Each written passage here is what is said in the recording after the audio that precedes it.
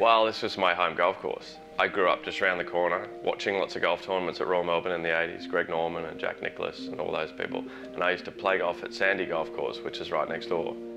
It's a very unique place. Back in the 20s and the 30s, all the city golf clubs moved out to this area out here, and it just happened to be serendipitously perfect terrain for golf, great sand, great vegetation.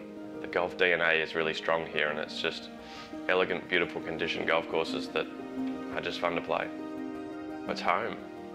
For me, growing up, sport, I mean, there was the footy, such a big deal, the cricket's always every summer, the MCG's an unbelievable place, the tennis centre to go watch the tennis, the Grand Prix was here, and always had golf tournaments. It's quite a diverse population, creates a great melting pot and a great food culture, a great coffee culture, a place where every restaurant's trying to one up next door, so every restaurant gets better and better. Bayside's the best. I don't know, like it's culture-wise, I mean, it's not quite Scotland, but it's close. You can go into a cafe for lunch and people all have their golf club out their back pocket, and it's quite common that you'll bump into people who are going to play golf or they're coming back from golf, so it's a very sort of a golf-centric sort of area to live. For good reason. It's maybe the best city in the world with the highest density of really good golf courses. It's a great place to be if you're a golfer.